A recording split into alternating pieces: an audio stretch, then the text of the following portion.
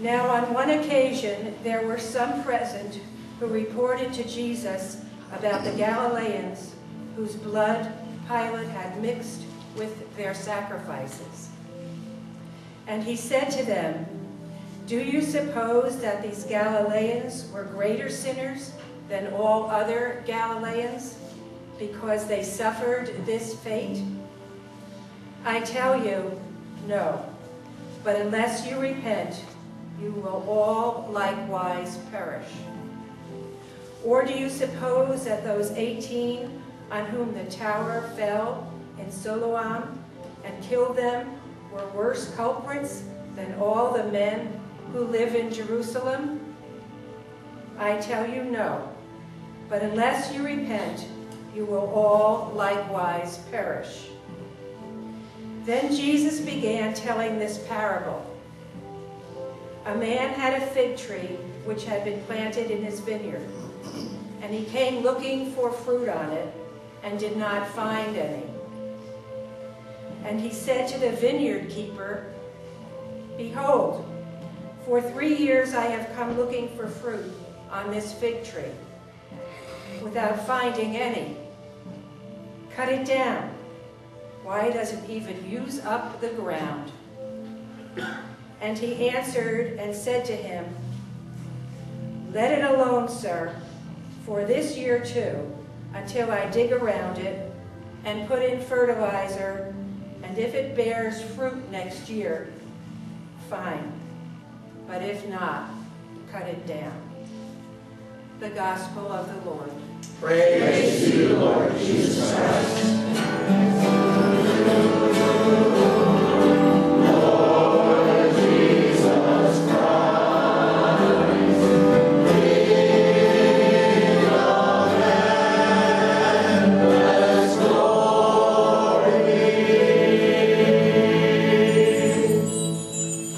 Seated. It's wonderful to gather here to pray together today, and I want to thank you for coming. I'm grateful to you every time you're here, that you come and we celebrate and pray together, because your faith builds up my faith. And I hope to impart something to you that will be a fit gift that will build up your faith. And part of that is that I don't preach too long. Mirella was mentioning about the birth of our son, our youngest son, Joey, and that and we are rejoicing and celebrating. He's 11 years old today. And Joey, stand to his moment.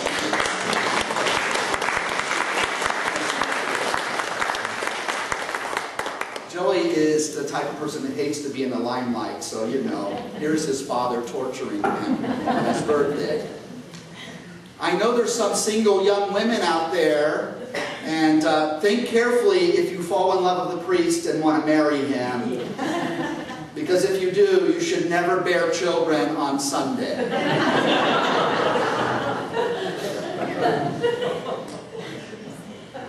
A priest is celibate even if he's married on Sunday. That's a matter of opinion. Hits me every time. I have to say, it's good to be a married priest, and I'm a better priest because I'm married. Trust me. You can live with me here at St. Matthew's.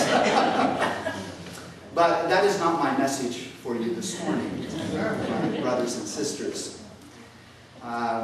In the readings today, a very deep and important question is raised. It is a question that has vexed sages and religious leaders, religious people, philosophers, priests, rabbis, imams. It is a question that vexes anyone who has ever been born into the world and knows anything about the experience that we call life. And it is the question of suffering. Why do we live in a world of suffering? Why is there so much pain that abounds around me? And why is it that I myself oftentimes experience moments, and sometimes moments that stretch into years, of great anguish and pain and suffering? And then we have the skeptic who will say to us, who are striving to live a life of faith, if there is a God, and He is so good, why does He allow so much suffering?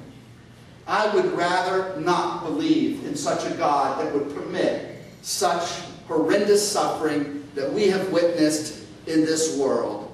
How many have heard that question? And it's a question that is never fully answered to our satisfaction.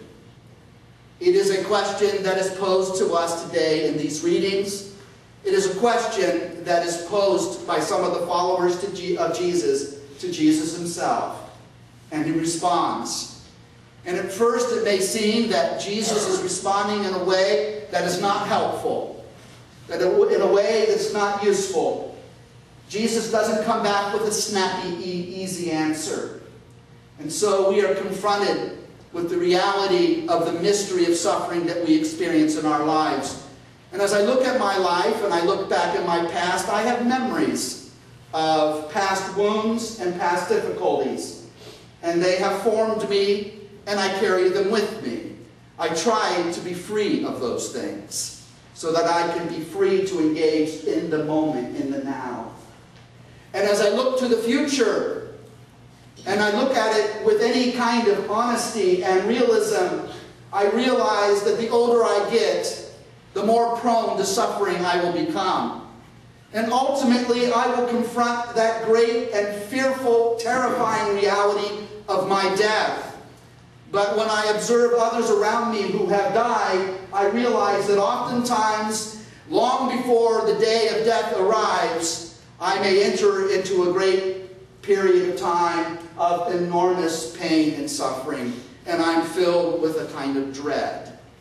So I'd rather not think about these things. And I know that you come to church sometimes to get an inspiring message to feel better, but I'm not making you feel very good right now, right? But we have to embrace the truth and the reality of our life situation if we're able to speak any words of comfort or hope.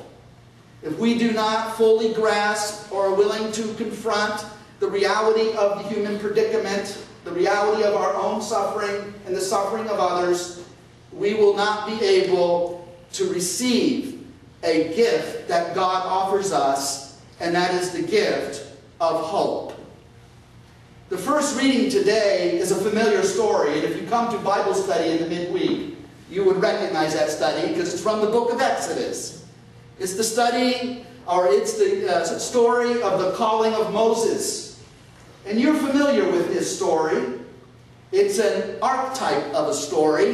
It is a story that has been told again and again and is very familiar. Moses grew up in the splendor of the Egyptian civilization. He was a prince of Egypt, and he grew up with all the privilege and the luxury that comes with having such a position in life. But that would all change for Moses one day, and he would be forced into exile. He would be a man without a country. He has fallen from the great heights of human privilege, and now he finds himself living a life of a nobody in the desert. In his exile, he crossed into the deserts of Arabia, and there he met a woman by the name of Zipporah and her sisters. And they introduced him to Jethro, an Arabian priest. And there Jethro welcomed Moses into his home. Moses was a great Egyptian with all kinds of wealth, but now he had nothing to offer. And this kind man, Jethro, gave Moses a new identity. He gave him his daughter Zipporah to be his wife. And so Moses would no longer be Moses, the stranger in a strange land, but Moses would be the son-in-law of the priest of Midian. It's not quite the same as being the prince of Egypt, but it's certainly better than being nobody. And that, for all practical purposes, was the end of the story of Moses. That was all his life was going to be, and he resigned himself to his lot and was going to live out the rest of his days watching sheep that belonged to another man.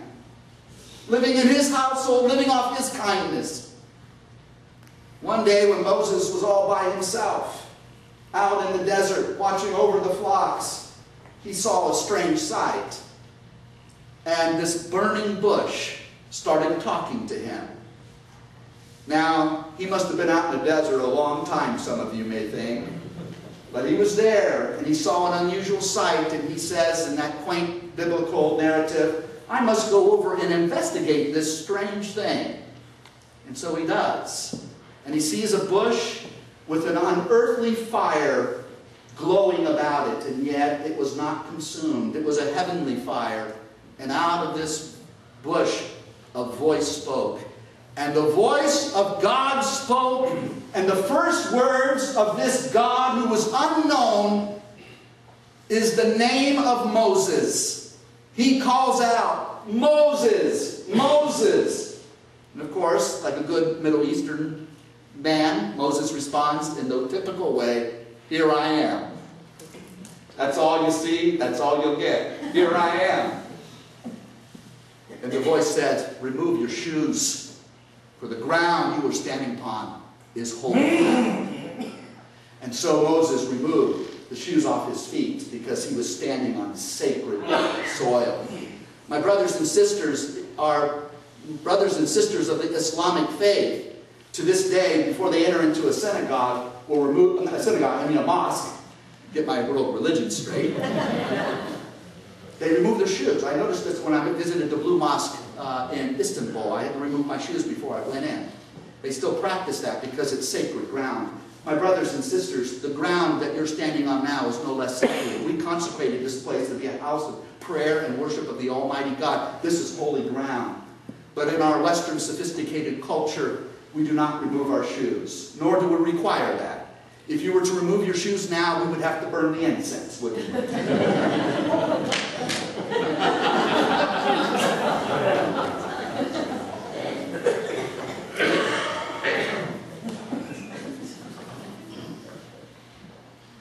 Buddha, a man of another religion, went to meditate under the Bodhi tree, we are told. And I can't remember his civilian name. What was it, Tony? Gautama. Gautama. Gautama. Buddha is not his name. Just like Jesus, his name is not Christ. That's a title. And one day, as Buddha was under the Bodhi tree, something happened. We are told by the Buddha that he woke up.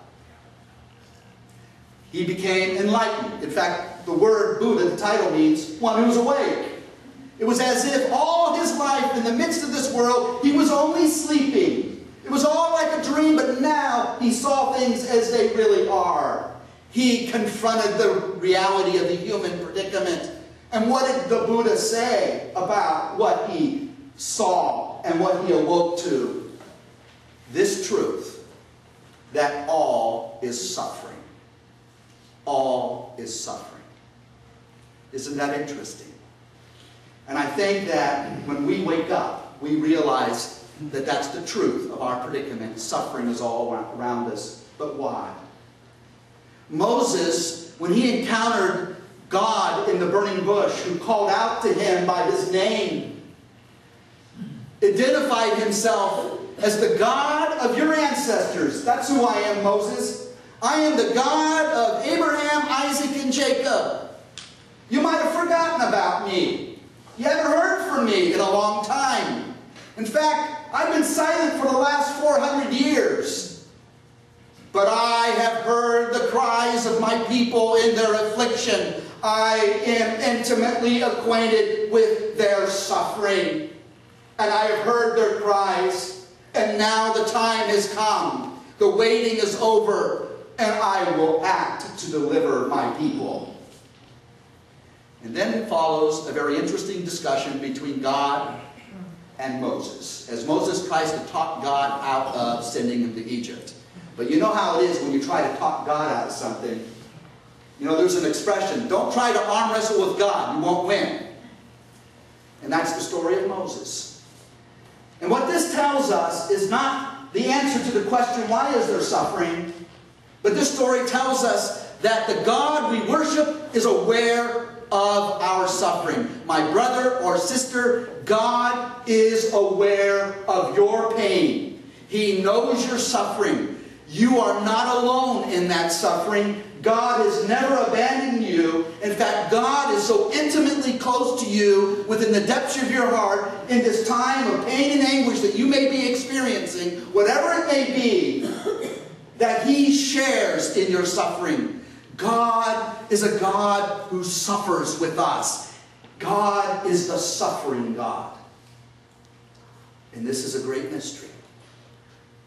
Religious people like to come up with nice, pat answers. Simple answers to difficult and profound questions. And oftentimes when religious leaders are asked the question, why is there so much suffering in the world if God is so good? And the religious response to that is typically this. You've heard it before. Well, if that person's suffering, they probably deserve it. Right? You must have done something wrong. You must have committed some abominable act, and that's why this tsunami took your house away. You must have been bad in some way. You must have forgotten to go to Mass one Sunday, and that's why you're in this car wreck. Why do I know this answer is so readily accepted by us? Because the moment something bad befalls you, what's the first thing out of your mouth? It's a prayer. It's like this. It goes like this. You know this prayer. You've said it before. Why me? What did I do to deserve this? That's an inadequate answer. It's only partially true. Because in the world there are two kinds of suffering. Jesus illustrates that in the gospel today. Because he is asked this question. Some followers of his approached him on this day, and they said, what about those Galileans who were taking their sacrifices up to the temple in Jerusalem? They were minding their own business. They were just going to go up there to pray and worship God. Why is it that they get caught in this riot and the soldiers of Pilate, the Roman governor, comes in and slaughters them and kills them so that their blood is mixed with the blood of their sacrifices? Why did such a horrible thing fall upon them? Is it because somehow they were more evil or sinful than the rest of us who were spared that event? Jesus says, no. There is a kind of suffering, and it's the 90% of the suffering we experience in the world, that is not in any way connected to human behavior. We live in a world of suffering. It is the condition of the universe at this time. It is the human condition. There is suffering that happens and there's no rhyme or reason to it. It just happens to us.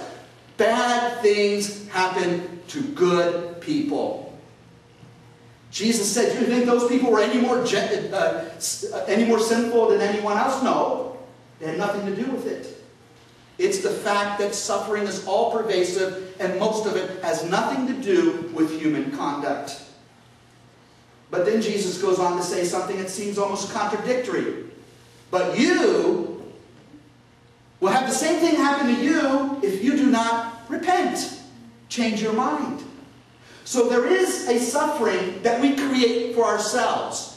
We inflict our own suffering because when we make bad choices, we have to pay the consequences of those bad choices, and oftentimes it leads to suffering. There is that reality. It's not God inflicting some kind of punishment on you.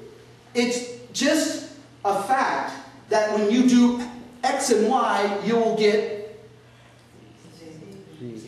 Z. Okay, that works. I'm not very good at algebra.